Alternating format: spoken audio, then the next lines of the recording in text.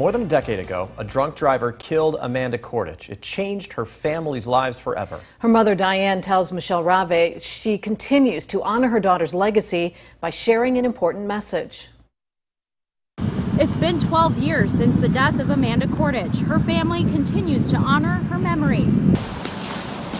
July 28 is a significant day for Diane Kordich. Her daughter Amanda was killed in a drunk driving crash at Harlem and Forest Hills in Loves Park. Today is really hard because it floods me back with memories of everything that she should have and she doesn't have. A memorial still sits at that intersection, and Diane visits it every year. I feel like I'm close to her. This is the last place she was alive.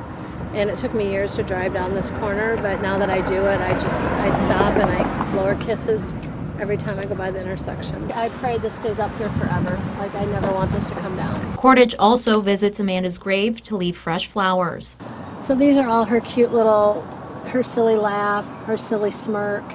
You know, this is like her personality times 100.